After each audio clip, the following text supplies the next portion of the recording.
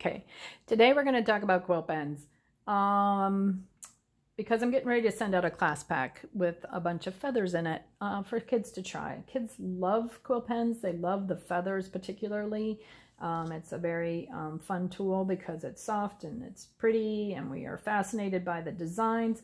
But and look at how pretty these are, these quill pens with their tips and stuff. Kids like cool tools, so I like sharing them with them because then it gets them excited about learning. And this is a great lesson to tie into history or geography or any kind of a thing where you're talking about even science, because of the way cohesion works and keeping the ink in the pen and stuff is amazing, because they will learn to not hold the pen up so like it acts like a bowl and a spoon, but to turn it over and allow the ink to flow out. And so you can tie that into a science lesson really easily also. So today we're not really going to talk about the pen so much as we're going to talk about the feathers. Keep this quick. This is a partridge feather, and this is a turkey feather. And then I have some craft feathers here. I like feathers of different sizes and different colors. It's fascinating for the kids. All I did was snap these with the pair of scissors on a diagonal. Sometimes this little quill end splits. If it's got a couple splits in it, it can make a cool line, so it doesn't really matter. But let's try a few of these. The setup I like when I do classroom situations is I like to have these little cups or something similar and put enough ink in there in order to not have it spill, but be easy for the quill to go in and out of. This is ink. The traditional India ink. These are liquid watercolors, which makes it great in a classroom situation because they're much easier to clean up. You don't need much, and I don't know if you can see this yellow, but I'm not going to draw with it because it's hard to see on the video, but they really don't need a lot, but they need a little bit more than this because you got to be able to get the quill in there. Even though they might not use all the ink, you can always retrieve it later and put it back in the bottle. So we're going to give this a try with this particular pen. When I wrote with it, or when I cut it, it kind of split, so I wanted to make sure it would work. But you can see that the ink is in the end of this, which means to me it's probably going to make a good mark. And really that's all we want to do in the beginning. We just want kids to make a good mark.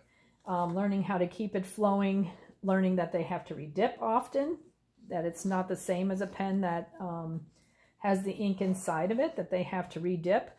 A lot of times kids will be like, oh, I hate the noise, it's scratchy. We'll just tell them not to push so hard, that it isn't going to make the scratchy noise if they're gentle. It doesn't require you pushing hard to get this to work.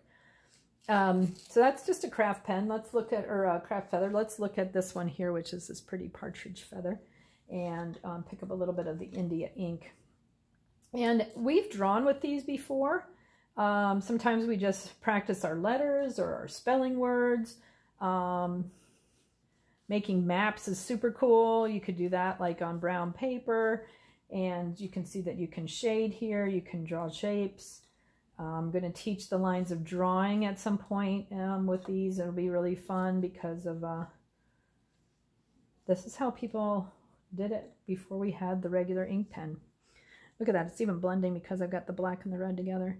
Anyway, liquid watercolors work great. The little cups and this little hot dog thing allows it, if there is any spills, it catches them. It also is a place to lay the feathers so it's not leaving a mark on the counter.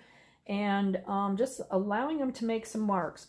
When you cut the feather on a diagonal, I recommend you go with the curve of the feather and hold it in your hand, because that curve and arcing through your hand allows you to make a good mark. Like this one is actually not good because it really should be cut going this way instead of this is the way it's arcing the wrong direction, although maybe this is a left-handed feather. It could be. And so anyway, the angle sometimes, if it's not facing the correct direction, it's hard to hold on to, and so it wants to roll in the hand, and that's what's happening with this one. It's wanting to roll in my hand because when I cut it, it didn't work right. So then what I'm going to do then is I'm just going to take it, and I'm going to take a pair of scissors, and I'm going to be like, well, really, it needs to go this way, and snip it off and try it again. And like I said, that probably would have worked great for a left-hander, but I'm right-handed, and you can see this is much easier for me to mark with now. If a kid has a particular trouble working a particular feather, just have them swap it out for a different feather. Sometimes it's just the angle of the feather or the hand. When you're done, you can give these a little rinse with a little bit of water and get the watercolor off. The ink doesn't, it'll leave a stain, but you can at least wipe it off. They can have a little paper towel or a rag with them to help get some of it off of there when you're cleaning up. But these are awesome. Kids love it. It's a really fun activity. And I'm using cardstock because it doesn't bleed through. You can see. And it makes a really fun activity, either as a filler or a way of practicing things that aren't so fun to practice. So feathers, give it a try.